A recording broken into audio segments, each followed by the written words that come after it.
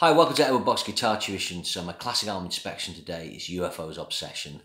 So this was their fifth album with Michael Schenker, and this is the last studio album he did in their classic era. It was released today, which is 21st of June 1978, just looking there, and it's 35 years old today. So short but sweet album, just 35 minutes and 39 seconds. This made number 40, winning the US charts. So it didn't chart quite as high as Lights Out, which made number 23, and I think that was kind of probably a bit of a shock to the band. I don't know why this didn't kind of push them further. It's a really good follow-up record. It made number 26 in the UK. Again, it was produced by Ron Neverson, and interestingly enough, they actually used a mobile studio for this. So they went to CP McGregor's and a Western Third Corner station. So these were two like kind of depot type things in Los Angeles. The second one's a post office. I think that's where they got like the really big drum sound in one of the like, kind of really hard sounding rooms for Andy Parker. So that, yeah, the record plant mobile is quite famous. A lot of people used that in the 70s. Mike Clink was the engineer, he of Rust in Peace fame and of course Appetite for Destruction. So yeah, like delving in, I don't think this album's as good as Lights Out. It's just not quite as consistent, but it's different. It's heavier in some ways and the production's different. I really like the sound of it. My only criticism, there's far too much kind of effect on Schenker's lead guitar for me. But the drum sounds better than Lights Out. So it opens with Only You Can Rock Me. This is Pete Way, Michael Schenker, Phil Mogg composition. This is great, it's a classic. They always play this live. There's quite an interesting story about this. They were trying to come up with the kind of the "We are here and there's no end" bit. So they had one bit and they just couldn't. I guess Pete Way had come up with the kind of down riff. And allegedly for ages, Schenker was just lying on the floor of the rehearsal room trying to come up with stuff. And it took him something like 4 days, but eventually it appeared, magically appeared to the part. So yeah, it's a great track. Still a classic of rock radio, Planet Rock and things like that. Really good. Then the next track is one that did play live on the tour, Pack It Up and Go. This has got a great Bonham sort of style intro with the drums. Ripping riff. Fantastic lead guitar work from Schenker. Like, it's a shame it's a bit too much effect on it. But it's quite cool lyrics. The same writers as Only You Can Rock Me. And it's kind of saying move over, pack it up and go, you know, the new band's in town. Yeah, so that's another cracker. Then you've got a little instrumental, Arbery Hill. This is Michael Schenker, acoustic guitar and flute. I don't know if or recorders, I think he might have played them. It's a nice little piece, not amazing, but it's one of those nice little Schenker things. And then Paul Raymond and Phil Mogg write the next track, which is Ain't No Baby, yeah. So to check there. So the meaning behind this lyric was that their record label Chrysalis were having a bit of success with the Babies at the time. The John Waite fronted group had some single success, although they weren't successful in the end because they ran up huge debts of like £1 million or £2 million or something. Ron Neverson had produced them as well, I think. But they were like, well, we ain't no baby, we're UFO. So that's the kind of meaning of the lyric. This is cool. It's got a slinky riff, great guitar, really good vocal by Phil. Some quite nice sort of keyboard sounds on this. And then side one of the original vinyl finishes we're looking at for number one. Just checking there, 434. Someone's got muddled in the track order on this. This is a Phil Mogg, Paul Raymond composition. This is great. Really nice. Amazing string arrangement on this. So again, Ron Neverson, sorry, bringing out an orchestration really well. Lovely guitar by Schenker. And then later on at track 9, it would do Looking Out for Number One Reprise.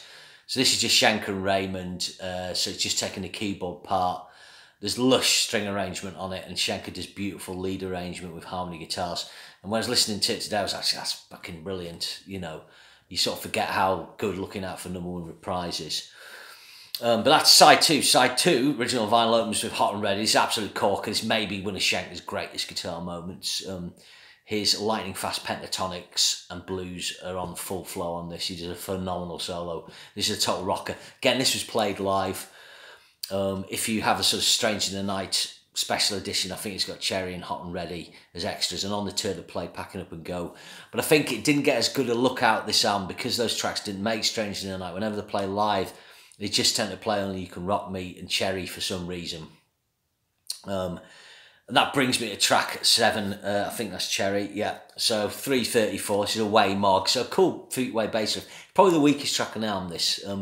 Like I say, seems to get rolled out live. Seems to get played on classical radio. There's much better UFO songs, but I do quite like it. It's kind of you know, about a girl in a bar, like a dancer and that. I'm not. It's just one of those ones I'm not totally struck on. But it's kind of a bit of a sort of, you know, minor kind of UFO hit track, you know, sort of a hit that people know. And then track 8 was some You Don't Fool Me.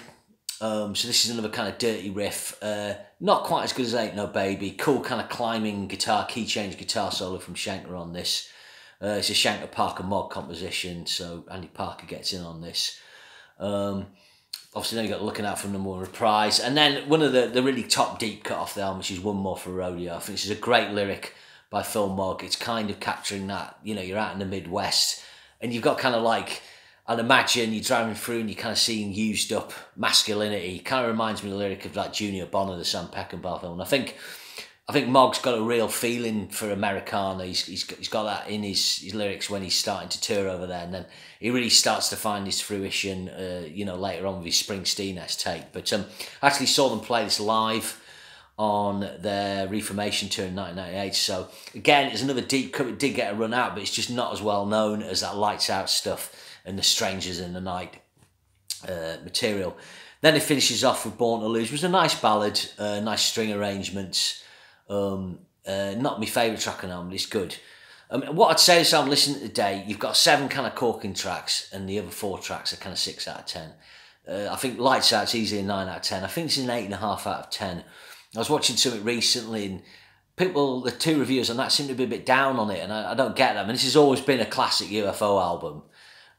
You know, I would still say that Lights Out and Obsession, you know, are the best. You know, they're the absolute monsters.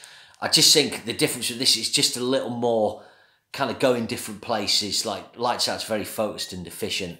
I'm trying to think really why it didn't do quite as well. I think I've always had a theory that because Schenker won't walk about on the Lights Out tour, a lot of people, guitarists, would have been going to the gigs expecting to see Schenker, and then maybe saw Paul Chapman and maybe put them off a bit. Oh, I'm a bit fucked off with UFO.